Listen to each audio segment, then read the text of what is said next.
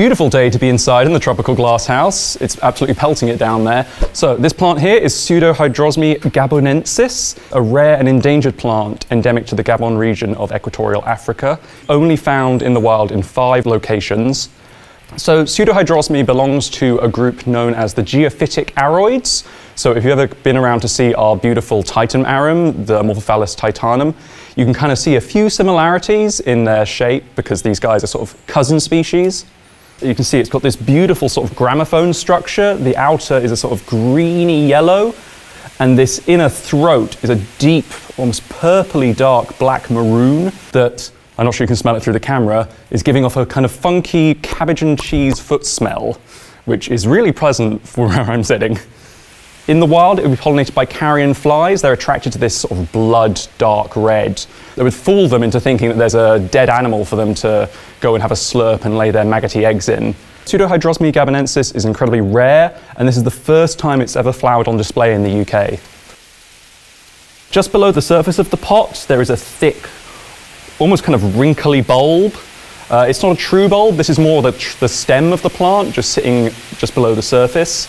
And when the plant isn't producing this massive flower, it's instead growing a very thin, spindly, single leaf, which you can see from there is divided into a bunch of little leaflets. The stem itself is spined and a little bit mottled to discourage predation. So, as I said, the Pseudohydrosme is a member of the aroid or Araceae group, and some of you at home might be familiar with this little guy, the anthurium or flamingo flower, that's commonly available and many of you might have in your collections at home. And you wouldn't think that these two would be related on initial look, but if you look closely at this sort of central spike in the center of the flower here, if you were to get right up close to this guy, you would see that same sort of structure growing up through the center of this big old tube, which kind of reveals their genetic relationship. So Pseudohydrosme has been classified by the IUCN Red List as endangered in the wild. It's, as I said earlier, only found in about 5 locations out in Gabon, and it's been declared extinct from some of its historic range.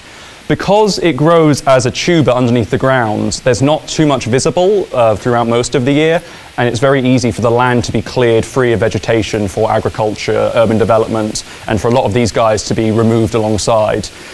Over the last year or so, Kew's been expanding their collection of geophytic Araceae. There's always the Titan arum, which absolutely everybody loves, that we've got working on 50, I think, at the moment.